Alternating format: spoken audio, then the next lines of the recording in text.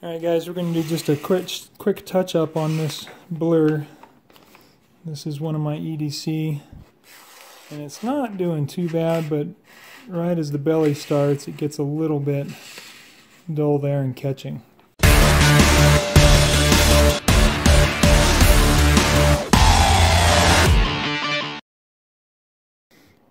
And this is just a 1200 stone that I've got on here, because it is just a touch up. It's not dull, it's not beat up or abused, it's just needing a quick touch up. So I've already figured the angle and put my marker on there, and so we're really just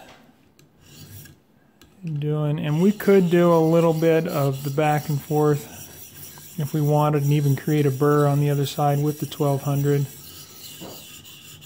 And I guess it won't hurt to do that.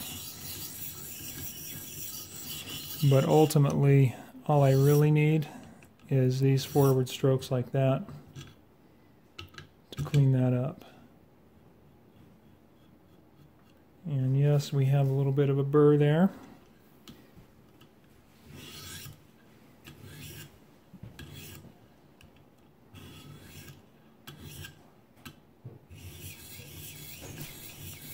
I'm going to do a little back and forth out here on this tip because it looked like I wasn't quite getting that. Now when you have a knife like this, or those that have even more of a belly on it, then you might do a double stroke and start there and then start back here. And just do both sides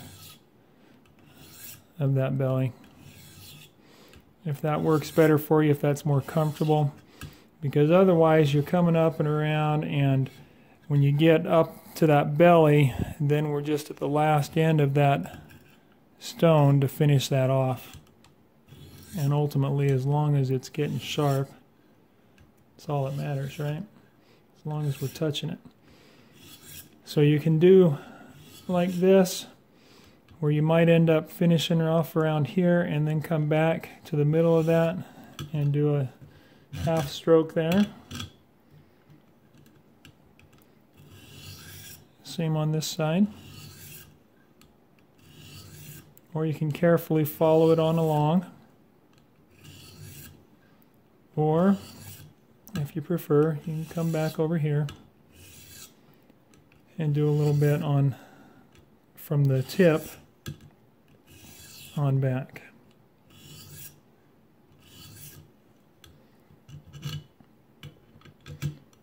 And I'm not really worried, this being a bit of a beater knife.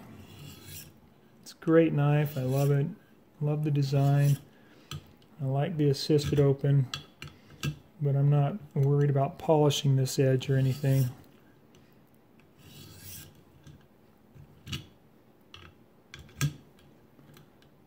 All I want is to make sure it's as sharp as it can be.